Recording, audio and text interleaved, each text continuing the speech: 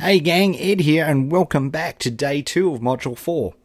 Now the most important thing that you need to have when you're starting to think about practicing market leadership is we've got to fuel up. Remember, fueling up is crucial. And I want to show you the cross-platform solution, which I think is absolutely best. This will work on pretty much any device you can possibly think of. And I also want to mention the specific strategy that I use, but we won't be teaching it in the challenge because it's a Mac only solution. It only works with the Macintosh. So I want to show you the one that works brilliantly everywhere, and in fact it's working so well that I think I'm going to switch. But let's get you all set out, and of course you can see it on screen here. It's called Evernote.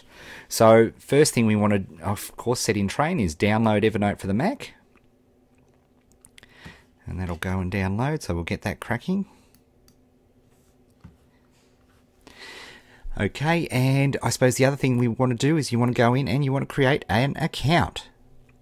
Not very hard here, just add in all those details and off you go to register. While that's all downloading, I am going to go and log into my account. Okay, for a start you can see that there is a web client, and you can put all sorts of interesting things up here. And what's fascinating, of course, about this client, check this out. If I type Vox and hit search,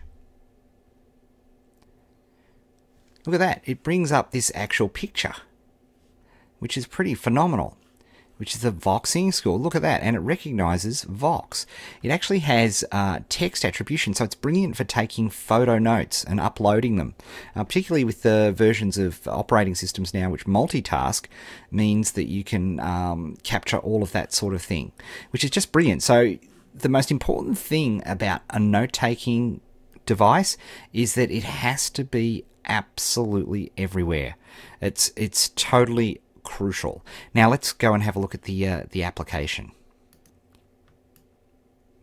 You can see on the Mac it's pretty much as easy as dragging over to the applications folder and hitting install. Now it says, would you like to install the Evernote Clipper plugin for Safari? You definitely want to do that. Now of course there's a Chrome extension as well, which I'm going to show you how to set up next. But here we go. I'm just going to sign in, and there's a great video here. Hi there. Welcome to Evernote. Evernote is my personal digital assistant, always at the ready to record my thoughts and capture interesting stuff I see. I use Evernote to create notes, clip interesting web pages, store my PDFs, and even snap photos. The best thing about Evernote is that my notes are available everywhere. On my computer, my phone, and on the web. Okay, so let's leave that for the moment. I should say, of course, to start Evernote, it's completely and utterly free, and you can see it's going to be downloading that information before. So, you can add in extensions everywhere. So let's have a look. Let's keep getting set up. Now, of course, I have this stuff on my iPad as well and my iPhone. I have both apps there. And I also want to just go to the download section here, because I want to, of course, get a web clipper. And you can see it's automatically detected I'm in Chrome, so literally all I have to do is click install and click install here.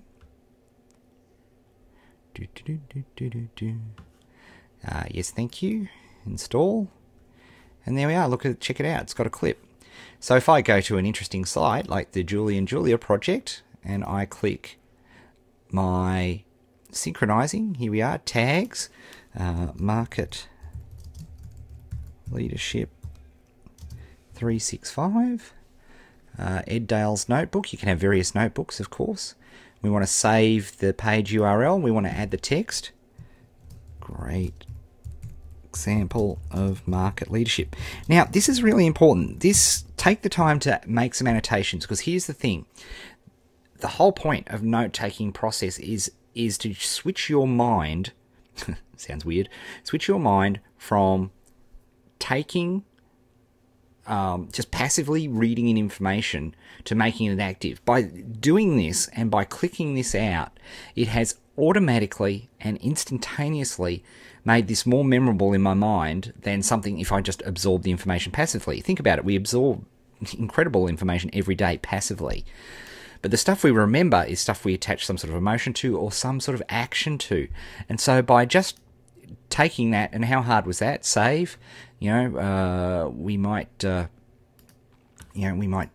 back to our 365 portrait site, and let's click that one as well.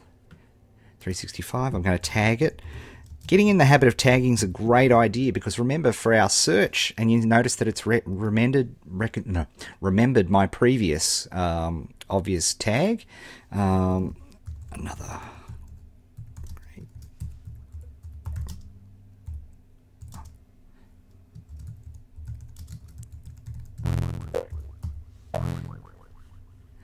Right, we press save.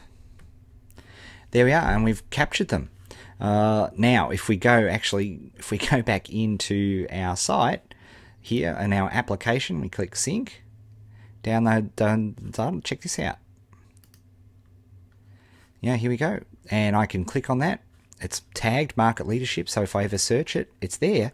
But the sweet thing is, if I go to my iPad, it's also all there as well. It's phenomenal. And of course, your Android phone or your iPhone, whatever it happens to be, it's always there. And the cool thing is that we're capturing all this information. Now, another little tip is, if it's a blog idea, if you want to blog on this, you might want to click and add a tag and just add the little tag blog. Maybe blog idea. And of course, once you've added that tag, it will stay there and become and flow through all of your tags. So, for example, if I don't know, I'll go, we'll just go to the Julie and Julia trailer, and I'll click on this, trailer 1, and I might put, blog idea here. Right, so I've got a blog idea, can use video for my blog post, and press save, which is fantastic. So you might be using your Google Reader, which again we're going to show you in a bit more detail coming up. But if there's a cool website or something that you want to listen, you can go and have a look and just instantly grab. We can go to this site. Heinz has faith he'll keep his job. He's dreaming. And I might click this in here, click clip to Evernote, stirring Nez,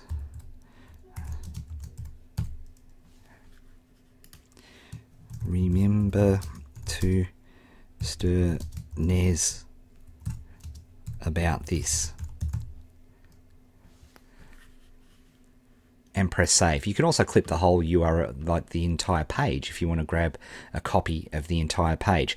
The point of all of this, as we show all your activities during the week, that you start to build up this extraordinary repository. And what gets super, super exciting is that as you become better, you're basically creating this encyclopedia as you go around and you add stuff, and you can use photos. You can click a business card and add a photo and do it that way. And you can add it via Evernote on your iPhone, for example. So you can see here, I've just grabbed a picture of this little voucher, because I'm going to take the kids to see the Australia Zoo next month. And you can put that there. Now, it's a really great idea to create various notebooks, so that you can, as you create a new notebook, you can divide up your niches. So you can have, Ed Dale's notebook. We can go up to the file menu and we can go new notebook, and we can just add a new notebook there, and we could call it, I could call it my, for example, guitar notebook. So I'll save all my guitars in there and make it a synchronized notebook. Click create, and we've got a new guitar notebook. So you can do it, you can have a notebook basically for each one of your sites. And look, if you love Evernote, there is a charge for the premium service. But again, the great thing is if you like it and it's for you, then you've got the opportunity to be able to use it, all the time. And the cool thing about it too is that there are a heap of applications which work with it as well, that sort of sync it in. Seismic does. You can see, Read It Later works with it. There's a whole bunch of, different sorts of apps which work together. You can connect Evernote and Twitter. You can email notes directly to Twitter, something I love doing. You can do all of those sorts of things. Send an item from an RSS feed to Evernote. All of these. Look, there's huge numbers of things that you can do to really, really expand it. So I love Evernote, and that is because it's completely cross-platform, works with everything. That's the process that we're recommending for the challenge. And the important thing is you use it, you get into the habit of using it. And so it's important to have it on every device, and the device. That's why I think smartphones are so important. So you've got it on the device that you're using. Now, I do want to show you how specifically I work. And again, because it's a Mac only process, it's not something we're teaching with the challenge, but I just wanted to show you the site which influenced it all. So for those of you who are Mac, iPhone, iPad based, might be very interested in having a look at this. So check this out. Okay, so the web address is there on screen, and this workflow with Merlin Man, fascinating guy Merlin, but the tools I use here are, in terms of Write Room, which I use, and also where are we? We've got Things, Simple Text, Evernote, and Simple Note on the iPhone are the things that I use. Then Google Reader, and Instapaper. This is my entire Mac workflow with all of the links and all of the process and procedure. It's exactly what I use. And there's a great podcast which you can listen to follow that up with. Again, optional because obviously it's a Mac only process. Evernote, however, is completely cross-platform. So your task today, very simple. Get yourself set up with Evernote and start using it. Start making some notes. Grab some interesting information when you're fueling up and keep hold of it.